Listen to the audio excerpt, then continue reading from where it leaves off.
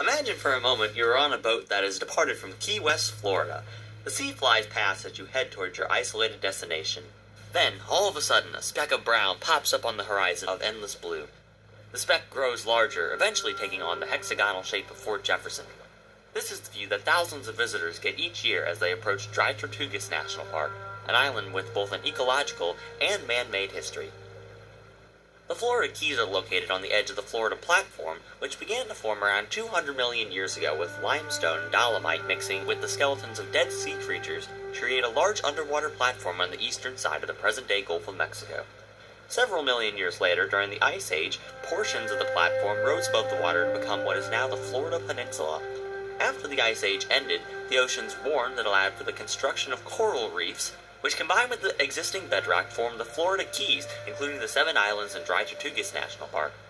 The islands remained isolated from human civilization for several millennia until the 1820s, when the United States started construction on a lighthouse on Garden Key. The lighthouse was completed in 1826, but many problems arose, prompting the assembly of a new lighthouse on Loggerhead Key in 1858, named the Dry Tortugas Light, before eventually being renamed the Loggerhead Light after the island it was located on.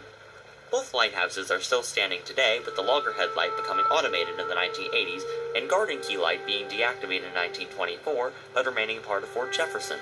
Fort Jefferson was a military post that served both as a harbor for passing ships, as well as an early warning system to spot potential enemies attempting to enter the Gulf of Mexico. The fort was meant to be used as a part of a system of forts that spanned both the Atlantic and Pacific coast.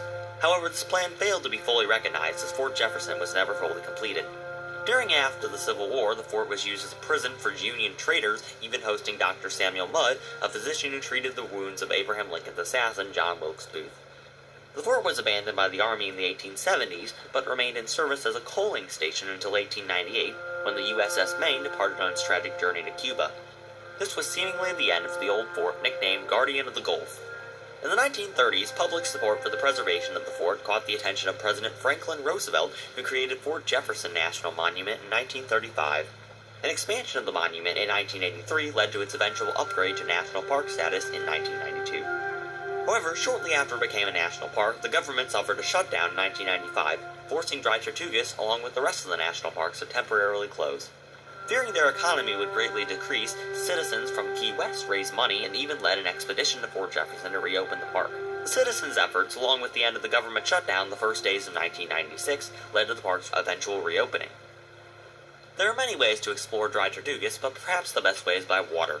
Upon arrival by boat, visitors can travel to the various coral reefs in the park, as well as shipwrecks such as that of the Windjammer, which sunk in 1907 and now lies on the ocean floor, and 2 excellent exploration sites.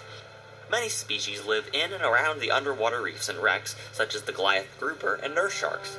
However, one of the most interesting cases involving animals comes in the form of a crocodile named Cletus, who appeared in the national park in 2003 and remained there for 14 years in remote areas of the park before being seen near the visitor areas of Fort Jefferson in 2017. It took employees of both Dry Tortugas and Everglades National Park, who manages the staff at Dry Tortugas, to resolve the problem of the potentially harmful creature. The ending to this story will be revealed in next week's episode on Everglades National Park. Small rocky islands on the Florida Platform that are host to a reminder of the early days of America's military, as well as a variety of underwater activities, make up Dry Tortugas